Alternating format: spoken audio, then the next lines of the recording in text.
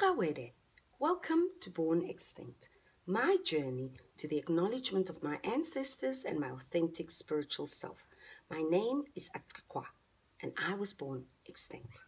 There's much emphasis on economic, political, and military changes forced on colonized people, yet food was always a fundamental tool. One cannot properly understand colonization without understanding the relationship with food. Food has never been about the simple act of eating. Colonization fundamentally changed the way of life for African people, their history, and identities. Through food, social and cultural imposition, we were conquered and violated. The scorched earth policy of the British, killing livestock, burning crops to subdue natives, was an effective way of suppressing rebellion in the Kenyan colony. Once the crown consolidated its power, thousands of Europeans arrived and were given the most fertile land, the White Highlands. They forcibly seized land, displacing indigenous inhabitants. By the 1930s, approximately 1/5 of agricultural land was controlled by Europeans. Food choices are complex and are influenced by cultural values and a part of maintenance of social identity. Food is history. It is culturally transmitted. It is identity. Food is power.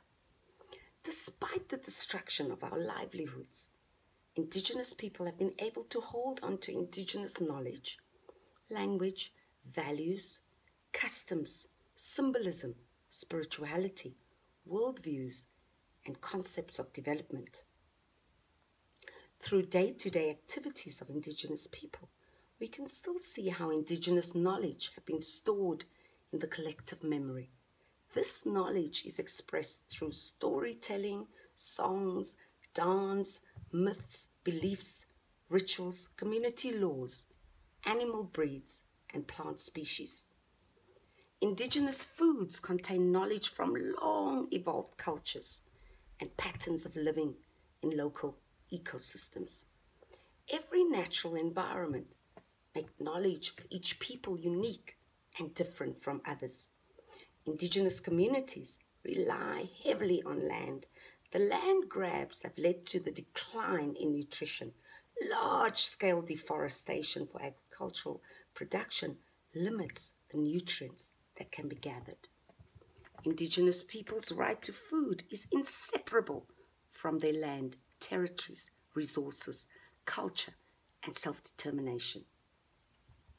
The constraints on water availability, high temperatures, droughts, fires, unpredictable weather, changes in sea levels, soil erosion, spread of insect and pest diseases, and changes in wildlife migration, all of these affect Indigenous food systems.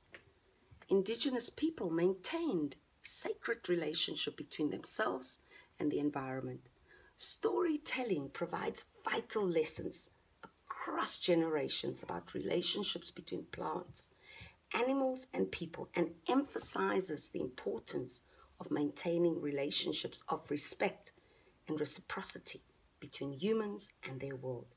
The imposition of colonization severed relationships with our ancestral land and forced us into the European body politic, resulting in a loss of knowledge sustained millennia before European disruption.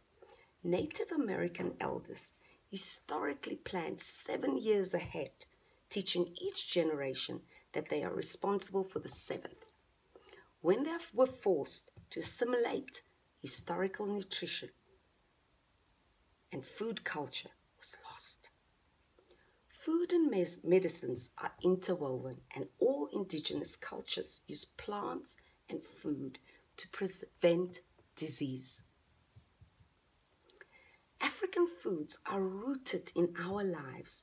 Although we can still recognize some Indigenous foods, we must acknowledge the legacy of colonization in our diets. Indigenous food systems, such as gathering your own food, taking only what's needed, and hunting animals for meat only when necessary, is a far superior way of survival.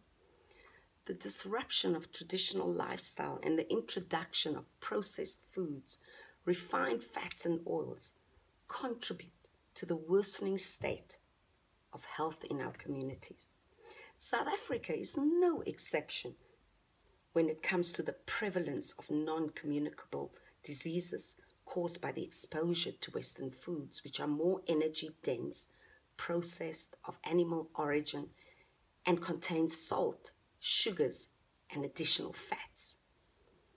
Africans are now affected by diseases previously affecting only the settler. South Africa remained under British, German, French, and Dutch rule and influence for centuries. Every European civilization brought their own food cultures and that of the people they enslaved. Animal meats, although not regularly eaten at the Cape, were flesh of buffalo, game, hippopotamus, and fish. The Khoi did not consume dairy, but the milk of ewes were designated only for women and young girls. The pre-colonial diet consisted of cooked grains, fruit and nuts, sorghum or millet, fermented milk, and roasted or stewed meat. Gatsby, bobotie, bunny chow, chakalaka, koesister, malva pudding, melktert, koeksister, and mieliemeal are not indigenous foods. It came with colonization. The Dutch, with their insatiable appetite for meat, very difficult to get in Europe, imported sheep, dairy, cattle, and pigs. Reminiscent of the Khoi tradition, we still see grilled and air-dried meats in our braaivleis and biltong. When Jan van Riebeeck constructed his border of wild almonds from the mouth of the Salt River in 1659 through Rondebosch and Kirstenbosch using the Liesbeek River, cutting the natives off from their food, medicines, and grazing, it was an act of extreme psychological violence. The wild almond, a member of the Indigenous Protea family and closely related to the Australian macadamia, contains cyanide. It is extremely poisonous unless treated by soaking and roasting. The hedge of the first apartheid wall is still visible in the Kirstenbosch botanical gardens, physically and metaphorically. The birth of the garden can be traced to 1644, when a storm drove the Dutch ship, the Haarlem, ashore. The crew, knowing that it would take very long to be rescued, settled in the Cape, where they planted fruits and vegetable seeds to barter with the Khoi. They were rescued after 6 months. On their return to Holland, they presented a report, and Jan van Riebeeck set sail in 1651 with the instructions to invade and grab the best cultivation land and set up a fruit and vegetable garden. He arrived on the 6th of April, 1652. Master gardener Hendrik Boom prepared the first seeds for sowing on the 29th of April, 1653, planting fruits, vegetables, herbs, ornamental shrubs, and he also planted pine and oak trees. The first apple ever planted in the company gardens was a witte wynapple. The first time the apple was recognized was in 1662. On 17 April 1662, the first 2 ripe apples were picked. The first wines were produced from 2 grape varieties, Stein and Hanepoort. Cape Hanepoort arrived in the Cape in 1654. At the time, scurvy was a major problem for sailors arriving at the Cape, and Van Riebeeck planted citrus trees to provide them with vitamin C. Citrus fruits became popular in the tropical rainforests of China and were introduced there by Arab traders from the Middle East. Oranges were first introduced to the European colonizer in the 15th century when Vasco da Gama was given a load when he landed in Mombasa. Unprecedented levels of chronic diseases are resulting in calls to revert to the diets of our ancestors. This shift also will restore our relationship with the earth and restore human and environmental health. Chronic diseases such as heart disease, strokes, cancers, diabetes, and chronic respiratory diseases, rates of overweight and obesity has risen sharply in the last few decades, together with underweight and nutritional deficiencies. Currently, more than 45% of men over 35 are overweight, and 7% of deaths recorded nationally are related to excess body weight. The decolonized diet, therefore, is the reclaiming of culture, consuming foods that our bodies are adapted for, and eating foods that's readily available in nature. Restoring indigenous food planting is necessary for healing of colonial trauma and unhealthy attitudes to food, learned through Western institutionalization of food.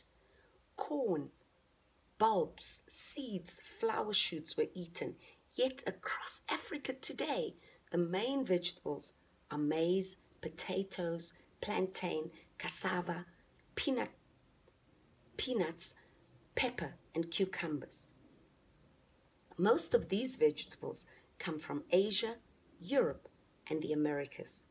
The top African indigenous vegetable today is cowpea, yam, and okra. South Africa counts its leading crops as potato, tomato, maize, onions, pumpkin, carrots, cabbage, lettuce, and beetroot. There are lessons to be learned from this history.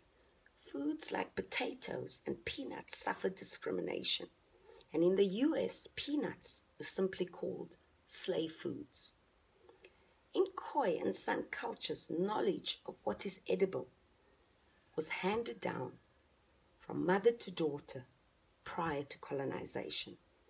Suggestions to go back to our roots, it's not just an emotional knee-jerk reaction. Our survival depends on it. That would mean cutting out wheat, beef, dairy, pork, and alien species from our diets. We need to reconnect with our ancestors and indigenous knowledge. Food needs to be a vehicle to taking back our identities. Until next time, Kai Gangangs for your time. Cape of Storms, Table Bay, Falls Bay, Cape of Good Hope, Settler. It was not yours to take. I am Atakwa, and I was born extinct.